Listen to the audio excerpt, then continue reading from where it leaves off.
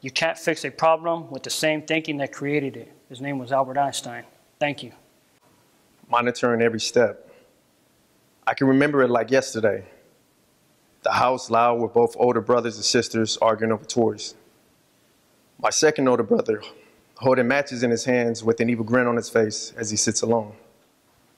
You can hear the sounds of matches being struck on the kitchen floor and then going out, with the smell of combustible mixtures sending the air. Not a loving scene, and by no means. The sight of my brother finally getting a match to stay lit, deciding to throw the lit match into my direction, was unforgettable.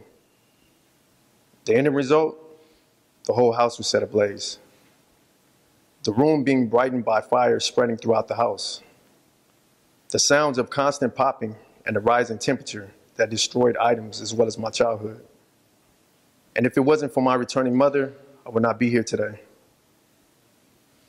A burn mark on my lower back that has left me with constant flashbacks and trust issues.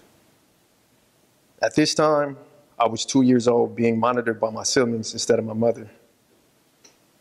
This type of monitoring created a negative in my life and set the tone for future understanding. As I look forward in my life, I come to monitor my thoughts and experiences. It was August 18, 2010, and as the sun beams down on my baby afro, I watched closely as to where I was walking, trying not to trip over a Hispanic man who happened to be chained from the ankles connected to mine. It was the date of my sentencing for the charges attempted murder with the personal use of a firearm. The court's decision, 15 years with 85% to do by way of plea bargain. Me being the youngest of 5 kids and the only sibling to do such time was an embarrassment. As I was being sentenced, I could just envision the chaos that the media and movies have portrayed prison to be, which keep watchers aware of the closely monitored. Reality has set in only to bring constant awareness of my future actions. This realm of monitoring or surveillance has in fact been negative since the house fire at age 2. About a month after sentencing, I was sent to a reception, a prison preparing you for a real prison in Tehachapi, California. At this time, it was on lockdown due to racial rioting. Of course then, we had no canteen, television, radio, and was only let out of the cell for breakfast, dinner, showers, and medical appointments. To me, as a first-termer, being in prison felt more like a human warehouse. My identity as Kenneth Leon Wheeler was only recognized as CDC number AI 5353, a violent offender. Many people can say by being on the outside looking in that prison should be designed for offenders. With that being said, my question is, do you feel that same way about those that made a bad mistake? If this is the case, think about think about each time when you had made a bad mistake, hoping for forgiveness, but were never punished. The point is, and will always be, that we are humans and humans make mistakes. I forgave my brother for the traumatic experience in the house fire. The mistake that I've made has put me into a realm of surveillance, a small society in which many people are monitoring you, studying you, and in most cases, envying you. While in Tehachapi, I learned to adapt to a social norm, which was violence and suppression of emotion. Different rules in which contributes to structure, same as in the military. This sense of structure has helped me to discipline myself and began structuring my personal life. Despite many watching me, I felt there was a need for a change. This was set aside from the criticism, dehumanization, and punishment, both physically and mentally. After 9 months in Tehachapi State Prison, I was sent to a mainline in Kalinga, California. This prison was Pleasant Valley State Prison, known for valley fever, and designed to trap the man's mental and convert an individual's defects into a stronger one. This is so that by prisoners being closely monitored once released can contribute to the recidivism rate.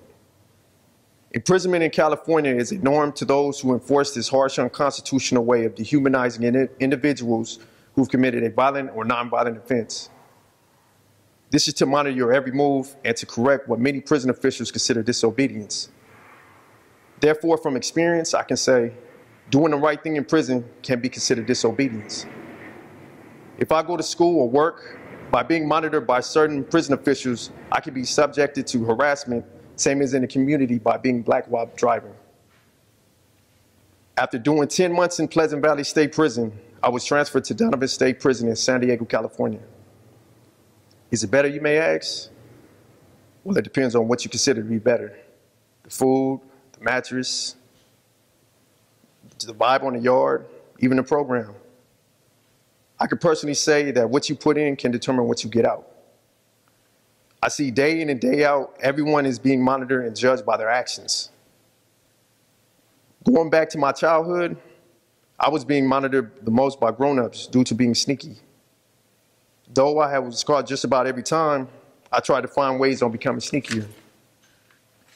In prison, it doesn't always work like that as you would want it to, and so that brings me to the realization of doing the right thing. I am proud to say that many have watched me due to the negative things I was doing. However, now I am being watched doing positive things such as giving speeches, college in the Second Chance Pell Grant program, music, poetry, just being better. When I think about being watched, I envision being watched all along the watchtower becoming successful.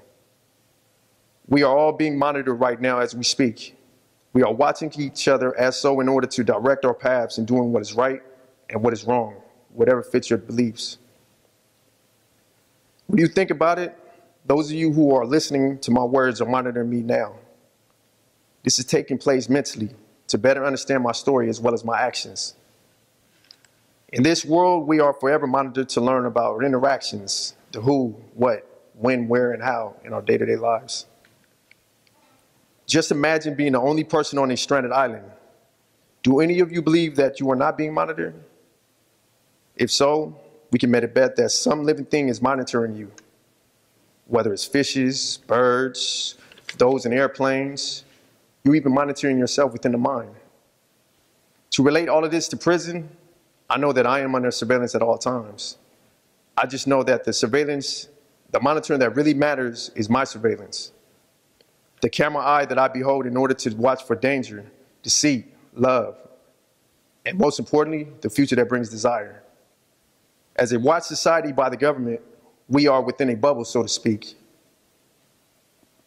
As a camera eye by the government, who happens to be the real neighborhood watchers, monitoring phone calls, behaviors, beliefs, other states, even in space. This is what has brought me to write in this fashion of expression, to shed light on how monitoring has either a positive or negative impact, and sometimes both on a person's life, whether it's mentally, physically, as in prison for me, and spiritually. I can say today that as I strive towards success, I monitor my own behavior responsibly, all along the watchtower in this prison life of a temporary home.